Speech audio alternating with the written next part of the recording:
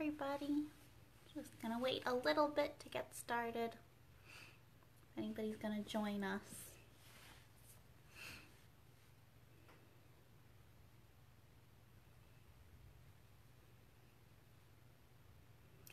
Tonight we are reading chapters 5 and 6. So far we have read chapters 1 through 4 in The Wonderful Wizard of Oz by L. Frank Baum, illustrated by W.W. Denslow. And so far Dorothy has made it in the cyclone tornado from Kansas in her house with Toto, her dog. And she has landed on the Wicked Witch of the East in the land of Oz. And she has so far met the Scarecrow on her journey down the yellow brick road. So let's see who else she's going to meet. And if you just joined me, I'm Miss Jaimie from the Hampton Bays Public Library. And let's get started. So today is chapter 5 and 6.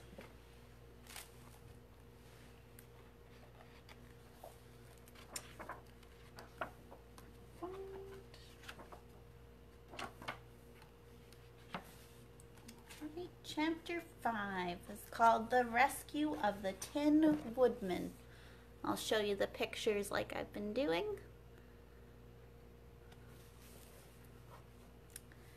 Alright, when Dorothy awoke, the sun was shining through the trees, and Toto had long been out chasing birds and squirrels. She sat up and looked around her. There was the Scarecrow still standing patiently in his corner, waiting for her. "We must go and search for water," she said to him. "Why do you want water?" he asked.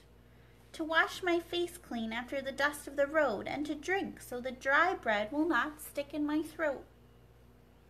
"It must be inconvenient to be made of flesh," said the Scarecrow thoughtfully, "for you must sleep and eat and drink. However, you have brains, and it is worth a lot of bother to be able to think properly." They left the cottage and walked through the trees until they found a little spring of clear water where Dorothy drank and bathed and ate her breakfast.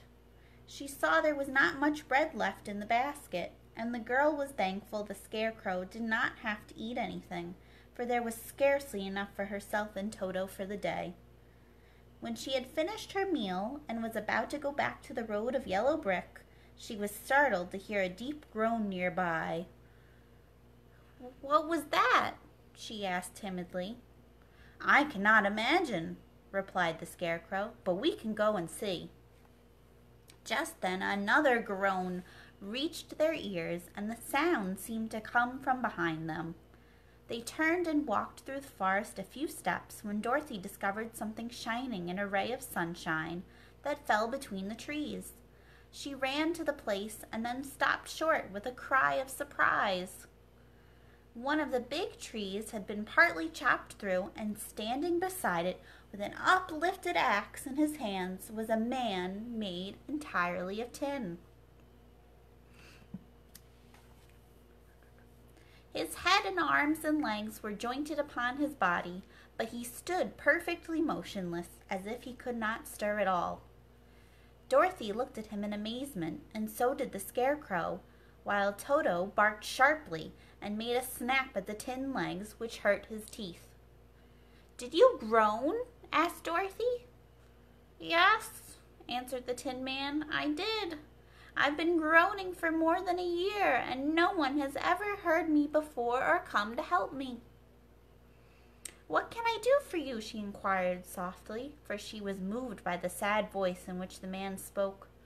"Get an oil can and oil my joints," he answered. "They are rusted so badly that I cannot move them at all. If I am well oiled, I shall soon be all right again. You will find an oil can on a shelf in my cottage." Dorothy at once ran back to the cottage and found the oil can, and then she returned and asked anxiously, "Where are your joints?" "Oil my neck first," replied the Tin Woodman. So she oiled it, and as it was quite badly rusted, the Scarecrow took hold of the tin head and moved it gently from side to side until it worked freely, and then the man could turn it himself. "Now oil the joints in my arms," he said, and Dorothy oiled them, and the Scarecrow bent them carefully until they were quite free from rust and as good as new. The Tin Woodman gave a sigh of satisfaction and lowered his axe, which he leaned against the tree. "This is a great comfort," he said. "I have been holding that axe in the air ever since I rested, and I am glad to be able to put it down at last. Now if you will oil the joints of my legs, I shall be all right once more." So they oiled his legs until he could move them freely, and he thanked them again and again for his release, for he seemed a very polite creature and very grateful. "I might have stood there always if you had not come along," he said, "so you have certainly saved my life. How did you happen to be here?" "We are on our way to the Emerald City to see the Great Oz," she answered, "and we stopped at your cottage to pass the night." "Why do you wish to see the Oz?" he asked. "I want him to send me back to Kansas, and the Scarecrow wants him to put a few brains into his head," she replied. The Tin Woodman appeared to think deeply for a moment. Then he said, "Do you suppose Oz could give me a heart?" "Why, I guess so," Dorothy answered. "It would be as easy as to give the Scarecrow brains." "True," the Tin Woodman returned. "So if you will allow me to join your party, I will also go to the Emerald City and ask Oz to help me." "Come along," said the Scarecrow heartily, and Dorothy added that she would be pleased to have his company. So the Tin Woodman shouldered his axe, and they all passed through the forest until they came to the road that was paved with yellow brick. The Tin Woodman had asked Dorothy to put the oil can in her basket. "For," he said, "if I should get caught in the rain and rust again, I would need the oil can badly." It was a bit of good luck to have their new comrade join the party, for soon after they had begun their journey again, they came to a place where the trees and branches grew so thick over the road that the travelers could not pass. But the Tin Woodman set to work with his axe and chopped so well that soon he cleared a passage for the entire party. Dorothy was thinking so earnestly as they walked along that she did not notice when the Scarecrow stumbled into a hole and rolled over to the side of the road. Indeed, he was obliged to call to her to help him up again. And there's a picture of him, the Scarecrow, sitting in the hole in the road there. "Why didn't you walk around the hole?" asked the Tin Woodman.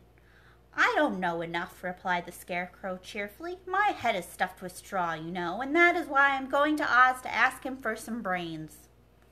"Oh, I see," said the Tin Woodman. "But after all, brains are not the best things in the world." "Have you any?" inquired the Scarecrow. "No, my head is quite empty," answered the Woodman. "But once I had brains and a heart also, so having tried them both, I should much rather have a heart." "And why is that?" asked the Scarecrow. "I will tell you my story, and then you will know." So while they were walking through the forest, the Tin Woodman told the following story. "I was born the son of a woodman who chopped down trees in the forest and sold the wood for a living. When I grew up, I too became a wood chopper, and after my father died, I took care of my old mother as long as she lived. Then I made up my mind that instead of living alone, I would marry so that I might not become lonely. There was one of the Munchkin girls who was so beautiful that I soon grew to love her with all my heart. She, on her part, promised to marry me as soon as I could earn enough money to build a better house for her, so I set to work harder than ever. But the girl lived with an old woman who did not want her to marry anyone, for she was so lazy she wished the girl to remain with her and do the cooking and the housework. So the old woman went to the Wicked Witch of the East and promised her 2 sheep and a cow if she would prevent the marriage. Thereupon the Wicked Witch enchanted my axe, and when I was chopping away at my best one day, for I was anxious to get the new house and my wife as soon as possible, The axe slipped all at once and cut off my left leg. This at first seemed a great misfortune, for I knew a one-legged man could not do very well as a wood chopper, so I went to a tinsmith and had him make me a new leg out of tin. The leg worked very well once I was used to it, but my action angered the Wicked Witch of the East, for she had promised the old woman I should not marry the pretty Munchkin girl. When I began chopping again, my axe slipped and cut off my right leg. Again I went to the tinner, and again he made me a leg out of tin. After this, the enchanted axe cut off my arms one after the other, but nothing daunted, I had them replaced with tin ones. The Wicked Witch then made the axe slip and cut off my head, and at first I thought that was the end of me, but the tinner happened to come along, and he made me a new head out of tin. I thought I had beaten the Wicked Witch then, and I worked harder than ever, but I little knew how cruel my enemy could be. She thought of a new way to kill my love for the beautiful Munchkin maiden, and made my axe slip again so that it cut right through my body, splitting me into two halves. Once more the tinner came to my help and made me a body of tin, fastening my tin arms and legs and head to it by means of joints, so that I could move around as well as ever. But alas, I had now no heart, so that I lost all my love for the Munchkin girl, and did not care whether I married her or not. I suppose she is still living with the old woman, waiting for me to come after her. My body shone so brightly in the sun that I felt very proud of it, and it did not matter now if my axe slipped, for it could not cut me. There was only one danger, that my joints would rust. But I kept an oil can in my cottage and took care to oil myself whenever I needed it. However, there came a day when I forgot to do this, and being caught in a rainstorm before I thought of the danger, my joints had rusted, and I was left to stand in the woods until you came to help me. It was a terrible thing to undergo, but during the year I stood there, I had time to think that the greatest loss I had known was the loss of my heart. While I was in love, I was the happiest man on earth, but no one can love who has not a heart. And so I am resolved to ask Oz to give me one. If he does, I will go back to the Munchkin maiden and marry her. Both Dorothy and the Scarecrow had been greatly interested in the story of the Tin Woodman, and now they knew why he was so anxious to get a new heart. All the same, said the Scarecrow, I shall ask for brains instead of a heart, for a fool would not know what to do with a heart if he had one. I shall take the heart, returned the Tin Woodman, for brains do not make one happy, and happiness is the best thing in the world.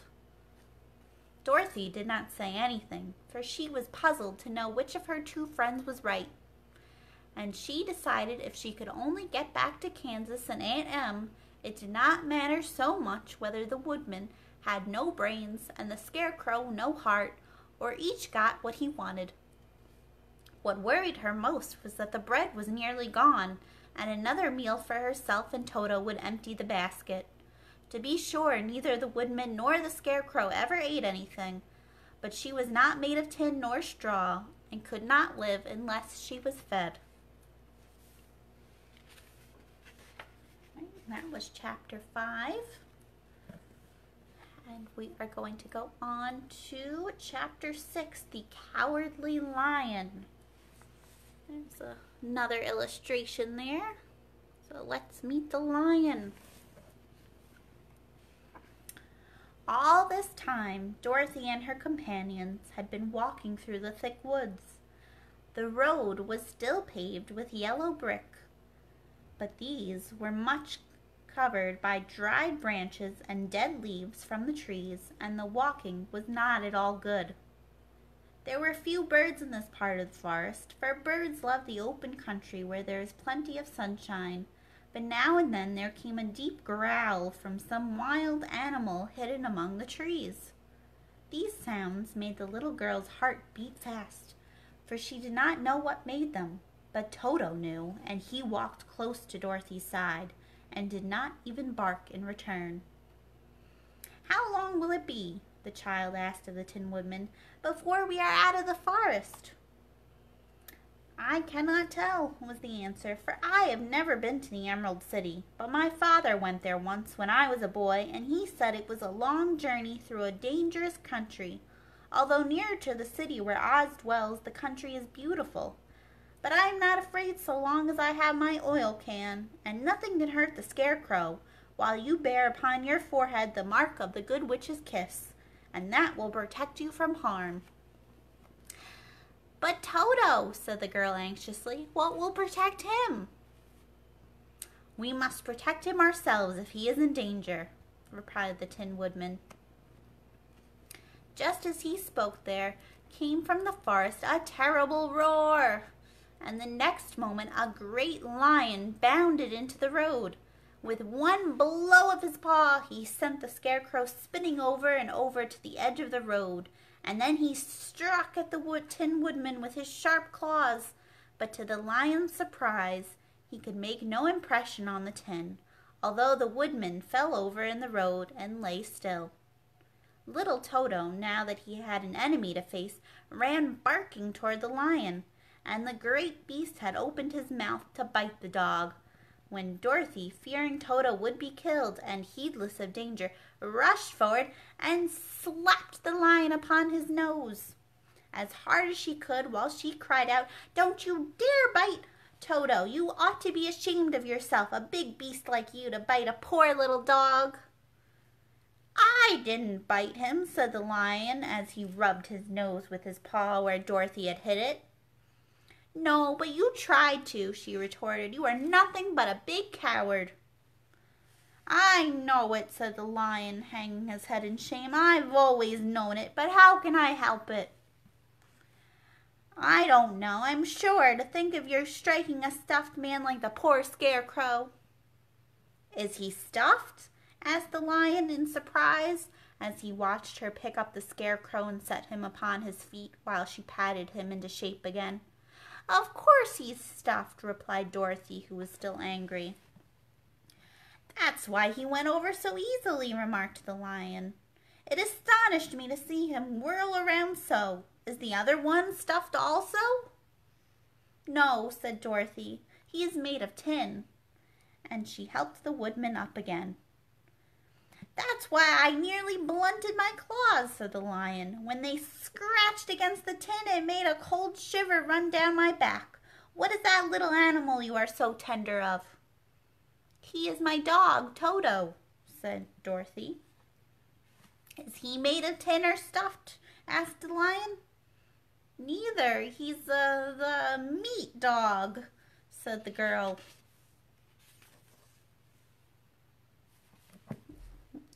There's a picture of the lion. It says, "You ought to be ashamed of yourself."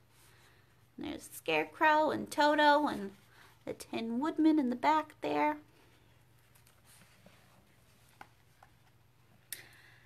"Oh, he is a curious animal and seems remarkably small. Now that I look at him, no one would think of biting such a little thing except a coward like me," continued the lion sadly.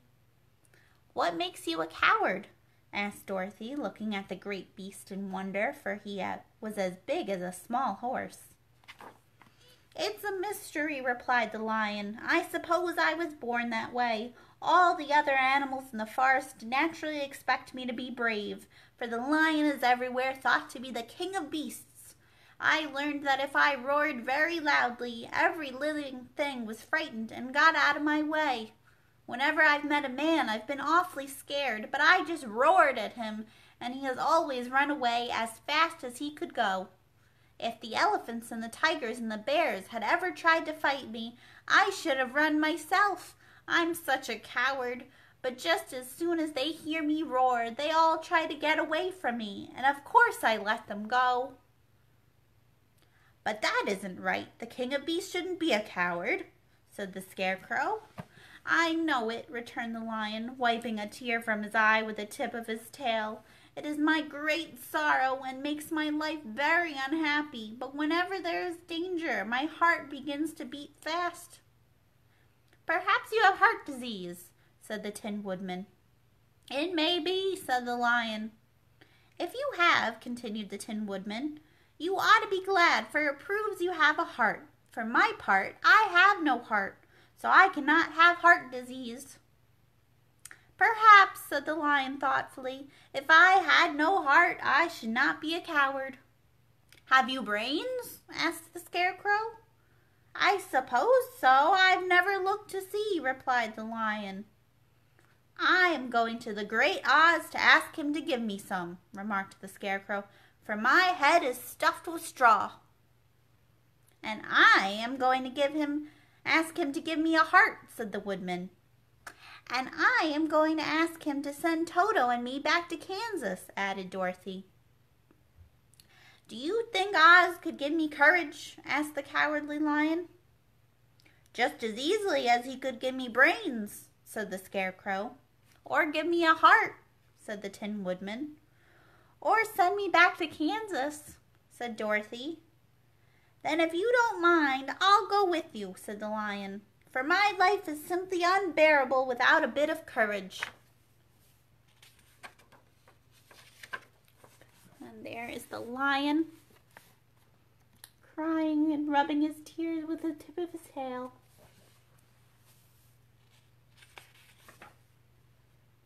"You will be very welcome," answered Dorothy, "for you will help to keep away the other wild beasts.